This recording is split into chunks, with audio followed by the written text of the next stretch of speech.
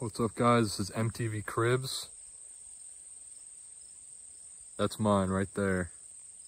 I'm not really on Instagram anymore, but when I was, and when I was on the Explore page, and when you spend a lot of time on there, you kind of explore the different subcultures on social media.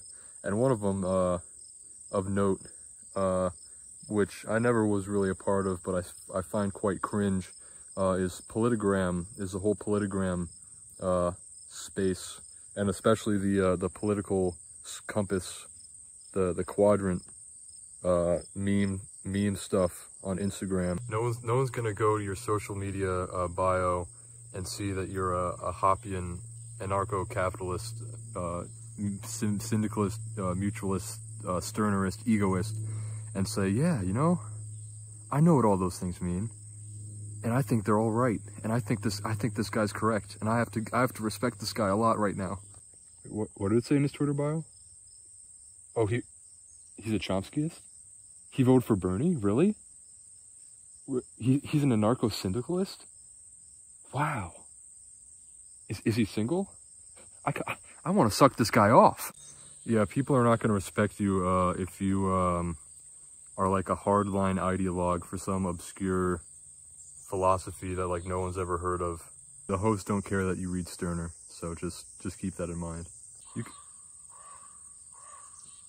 You could say you're a accelerationist, techno-Catholic, neo-Marxist, anti-fascist, left-wing, right-winger, all you want. But if you're living like everyone else, making a minimum wage job, not improving, then it's kind of superficial.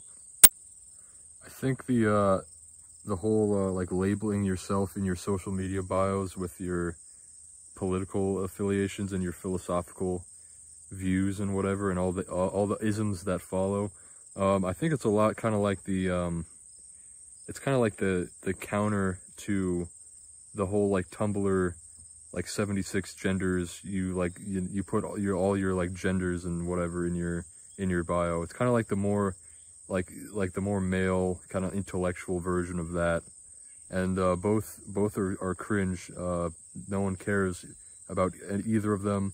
A lot of it's all in your head, a lot of it's kind of made up. That being said, there are some philosophies and ideologies that are better than others and are more correct. And guess what? Those are the ones that I believe in. And on one last note, there's never a second that goes by where God doesn't love you. So keep that in mind. See you next video.